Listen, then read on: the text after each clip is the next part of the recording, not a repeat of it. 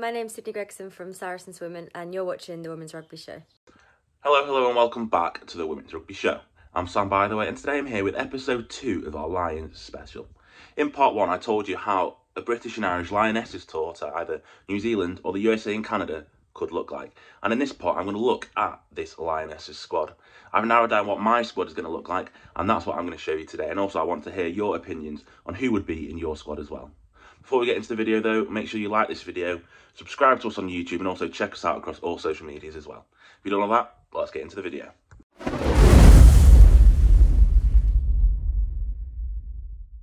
So before we get into looking at my squad, we actually need to look at squad size first, and we're basing our squad size on the 2017 men's tour to New Zealand, where they took 41 players over there. And this is to account for injuries and also the need for such a large squad on a unique first tour. So this equates to 3 hookers, 6 props, 3 on each side, tight and loose head, 5 second rows and 8 back rows, so 6 flankers and 2 number 8s essentially, and then 3 9s, 3 10s, 5 centres and 7 back 3 players. But we've actually added an 8th back 3 player just because it was so hard to choose, and also it's such a position that needs a lot of cover. So we now have a squad of 42, which would be perfect for coverage for injuries and also illnesses potentially on such a long tour as well. So we've got our squad size. Now let's have a look to see who was named in my British and Irish Lionesses squad for a potential first tour.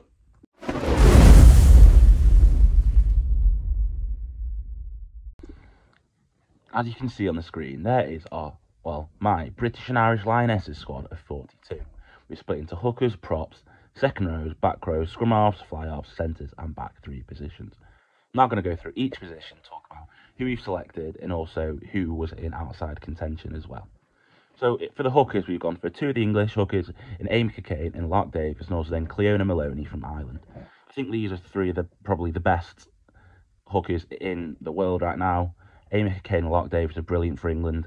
They work the ball so well from line-out set pieces, and they're so dominant in the catch and drives. We've seen it in the Premier 15s, they're just really impressive. And Cleona Maloney is also outstanding as well. She's been really impressive in the Irish packline for a number of years now, and she's thoroughly deserving of a spot in a British and Irish Lionesses squad. Some outside contenders in hooker places were Lana Skeldon from Scotland, also Molly Kelly from Wales as well. Moving on to the props, and we'll start with the loosehead props. They're not in loosehead and tighthead order on here, they're in obviously alphabetical order. But loosehead wise, we've got Maud Muir from England, an uncapped player, but I'll talk about why she is in this squad now. Vicky Cornborough from England, also Lindsay Peat from Ireland. The reason we've selected Maud Muir is, one, she's an outstanding talent, which we've seen from Wasps. She can cover a number of positions, but also we feel like she would be a brilliant tourist as well. I think that is one of the most important things, to have characters on these tours as well as the quality rugby players, and I think Maud would bring that. And we all know the quality of Vicky Cornborough and Lindsay Peat as well. There are a couple of outside suggestions for this. Carol Thomas from Wales, but also one that got suggested on Instagram to us was Simi Pam from Bristol Bears. I think another year experience, she would certainly be on this tour. But yeah, Simi was a massive outside contender and was named a number of times actually to be potentially selected on this tour. Moving on to tight heads, and I think the tight heads is one of the simplest on the selections for me. We've got Shauna Brown, Bryony Cleal and Linda Jeong from Ireland. I think selecting the 2 English girls and the Irish girl, Linda, was quite obvious for us. I think the only one pushing to break into this was Keris Hale from Wales. I think she's brilliant as well. But Shauna, Bryony and Linda are all brilliant talents. They've impressed for their country, and also Shauna and Bryony have done it week in, week out in the Premier 15s. Obviously, Shauna, Premier 15s winner last season, Bryony winning it previously with Saracens. And I think having those 3 together would provide stern opposition for any potential tourists, and also they would work extremely well together to push each other to the next level. Then moving on to the second rows, we've got 3 English players, a Scot, our first Scot of the tour, and also Aoife McDermott from Ireland as well. So you've got Zoe Allcroft and Abby Ward and Sarah Hunter. Sarah Hunter obviously can cover the back row as well, so that's the reason she's in here, is she's got a lot of coverage. And Abby Ward and Zoe Allcroft, they're brilliant, aren't they, for England? They are extremely impressive in the line-out, in the set piece, and also Zoe's just everywhere with ball in hand as well. And then Aoife McDermott really impressed me in the Six Nations when we went to watch Ireland play Wales over in Cardiff. Aoife McDermott was really impressive for me on that day, so that's a reason for that. And then moving on to the back row, we've selected obviously six flankers and a number 8, and also a couple who can cover a lot of positions. Going through them, we'll go through them in alphabetical order. We've got Poppy Cleal from England, Georgia Evans from Wales, which is one that was what we got suggested to us on Instagram, but I think it was a brilliant choice, so she's in here. Vicky Fleetwood from England, Swan Lillicrap from Wales, Rachel Malcolm from Scotland, Claire Malloy from Ireland, Marley Packer from England, and Dorothy Wall from Ireland. I think this is a massive mix of talent in this. I think they're all really impressive players. They're all such key players for their countries as well. Obviously, Poppy, Vicky and Marley, we know their talents they bring to that England side. Marley and Vicky will both be competing for kind of that 7 shirt for England. And I think that's what they'll be doing here for British and Irish Lionesses as well. And Poppy, Six Nations player of the tournament, probably the best player in the world, as Simon Middleton keeps trying to tell us. And I think he's not far wrong, to be honest. She scores tries, she makes tackles, she carries hard, and she's just an all-round world-class player. And then looking at the non-English players, the 2 Welsh girls, Georgia Evans and Swan, I think having their kind of power is really key to a Lionesses, especially going to New Zealand. They're going to be really powerful and dominant up front, and bringing in Georgia and Swan, both 2 hugely talented players, but also powerful players as well, will add a bit of impetus to the Lions selection. And I think especially Georgia was one that was selected to pointed out to us on Instagram when we put these stories up, but also one that was in my kind of initial selection as well. And Swan Lillicrap has been outstanding for Bristol as well when she's been playing for them. She's kind of dragged them to victories at times this season and also pushed them forward as well. And then Rachel Malcolm, our second Scot, is just another brilliant player. She has to be included, someone that you can't really leave out. And also Claire Malloy, a legend in the Irish rugby circles, and Dorothy Wall was really another one like Aoife McDermott, really impressed me in the Six Nations as well. We did have a few other names in the firing line for the back row, just to name a few. Anna Cakeless from Ireland, Alicia Butchers from Wales, and also Kiara Griffin from Ireland, Alex Matthews from England, and Alex Callender from Wales. The 2 Worcester ones are really hard for me to leave out because I love going to watch Worcester kind of specifically for that back row talent. I know I haven't named any of them in this, but I think another year of development, then Alex Callender certainly would be in there. Like Simi Pan we mentioned earlier, she would definitely be there after another year of development. And Alex Matthews, I think it's a bit harsh to put her in after... A bit harsh not to put her in, after how much she's done for Worcester and for England and England Sevens and Team GB Sevens over the past few years, but she just misses out as well.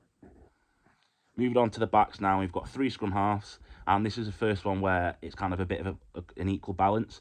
We've got Ciara Bevan from Wales, Catherine Dane from Ireland, and Leanne Riley from England.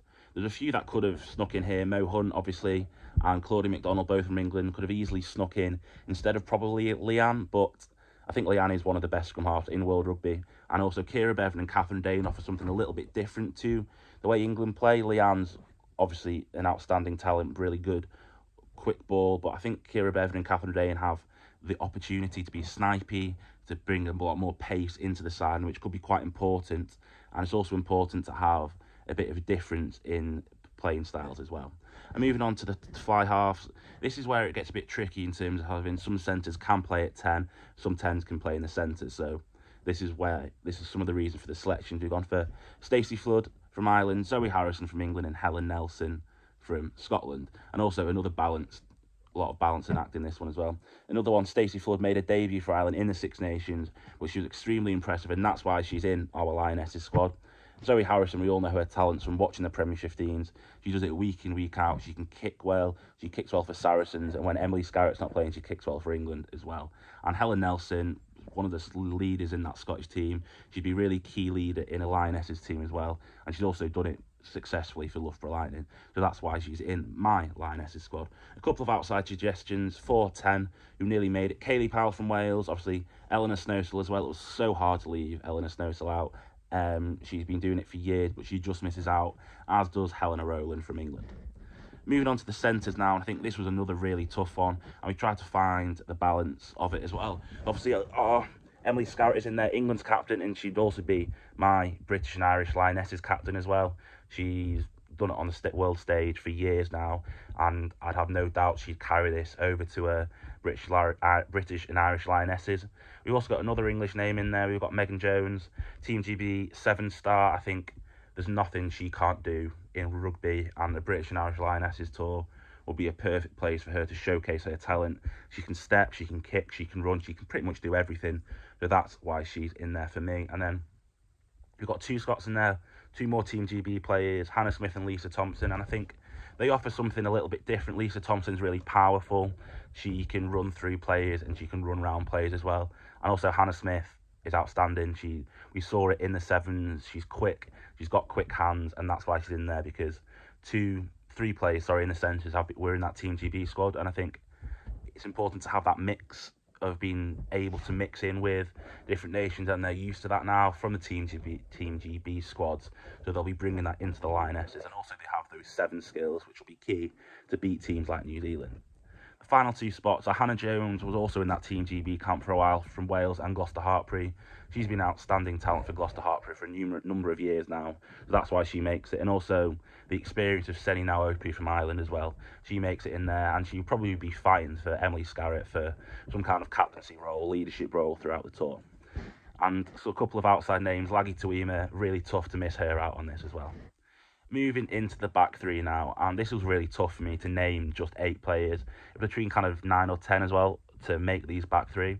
So just run them through quickly before I tell you why. Jess Breach from England, Emma Considine from Ireland, Abby Dow from England, the electric Jazz Joyce from Wales, Rona Lloyd from Scotland, Lisa Newman from Wales, Bevan Parsons from Ireland, and Chloe Rowley from Scotland. I think the balance with this was really tough to find enough wingers, enough fullbacks, and also players who can combine the both. And I think that's why we've reached this. Ellie Kildun was the one who was nearly in there, the England winger / fullback, former England 7-star as well. She was so close to making it in, but she didn't quite, because we tried to find that balance. Obviously, we'll start with Jess, electric talent, England's best try scorer, England's best finisher. She has to make this. Same with Abby Dow, England's best finisher. So that's why they're both in there. Jazz Joyce, we all know, watching the GB7s, why she's in this Lionesses squad. Like Meg Jones, I don't think there's anything she can't do in the women's rugby game. So that's why she makes it into our squad. Same with Rona Lloyd, she's an electric finisher, and the Premier 15s is going to miss it this season as she heads to France for a year or 2. Obviously, I'm speculating on a year or 2, but as she heads to France. And then Chloe Rowley, the Scotland fullback, Scotland and Quins fullback, she's an outstanding, brilliant player, and I love watching her play for Scotland and Quins. So that's why she's in there. Probably my starting fullback initially. I think she brings a lot. She'd bring a lot to the game in terms of kicking and with ball in hand as well. And finally, Lisa Newman as well at Sale. Really impresses me, playing for Sale and Wales, in a Wales side that struggled during the Six Nations. She was one of the standouts. Then finally, the 2 Irish players, Emma Considine at 15 and Bevan Parsons on the wing. And I think Bevan Parsons will be the one pushing the 2 English girls, and also Jazz Joyce and Rona, for the starting spot. I think she's electric. She's steps, she's got pace, she's got really good handling skills as well, and she's powerful. I think if we saw her against Wales in that Six Nations, she was pretty much unstoppable for much of that game, and I can't wait to see her play an English side, hopefully soon. I'd love to see her match up against Jess and Abby Dow on the other wings, and I think she is one of the most impressive up-and-coming talents in world rugby. So there we have it. We have our 42-player British and Irish Lionesses squad for a potential tour to the USA and Canada or New Zealand.